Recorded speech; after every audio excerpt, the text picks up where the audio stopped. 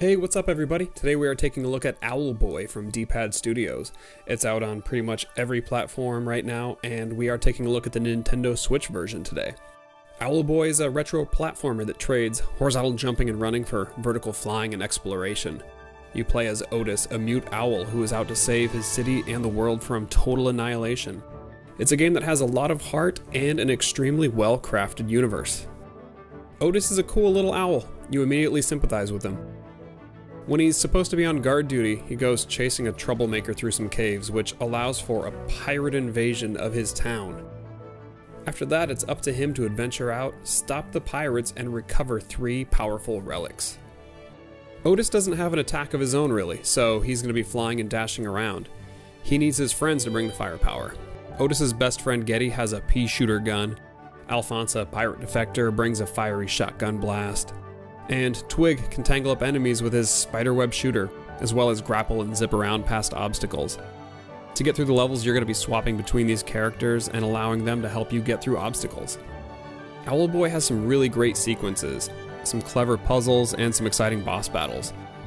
And as you progress through the story, each level brings new mechanics and new characters. And even though you might only be in a level for a little while or interact with another character briefly, it all comes together to make this feel like a living world. One that I think could make for a great animated series or even a movie.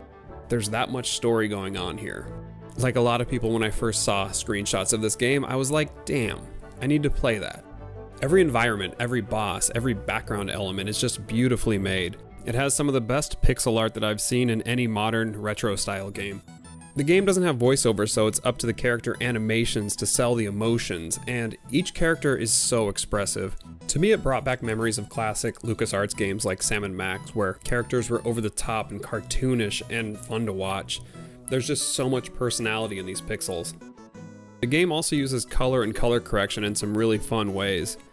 I particularly loved the real-time sunsets and day-night cycles in some levels.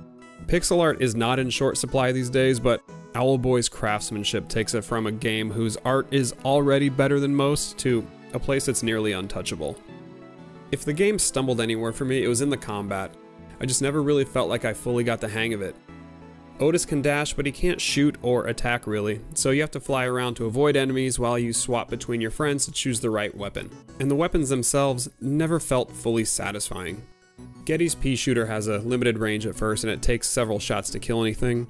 Alphonse's shotgun has an extremely limited range and a long cooldown time. Twig is the exception here. His web shooter has a long range and it shoots fast. It can disable enemies and be used to zip around quickly.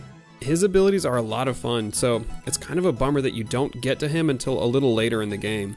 Sure, once he's unlocked you can go back and fully explore areas, but in terms of the main story, I might have liked to have him a little sooner. So you'll be swapping around as you fly around to avoid enemies, and Otis floats because he's, you know, an owl. So making precise moves isn't really the game's strong suit, and there's not always a lot of room on the screen to avoid enemies. I think when you expect a game to be hard like Celeste or Fury, your expectations are in line with the challenge. I kind of want to go back and play through sections again because I think there might have been some strategies I missed along the way that could help. I don't want to make this sound like a game-breaking problem because it's not. Out of the 8 hours I played, sure, there were a few minutes of frustration. Those just stood out because the rest of the game is so polished and enjoyable. This is a game with a terrific story, great characters, amazing art, design, and music, and I think that maybe some small tweaks or buffs to the combat could have really helped. Overall, Owlboy is a great game. It's a refreshing take on a Metroidvania platformer, and the world, story, art, and characters are easily worth the price of admission. I give Owlboy a 7.5 out of 10. Thanks for watching everybody. What was your favorite part of Owlboy? Leave me a comment below and let me know. Hit that like button if you liked this review, and subscribe if you're feeling it and you want to see more videos from us. Thanks everybody, see you next time.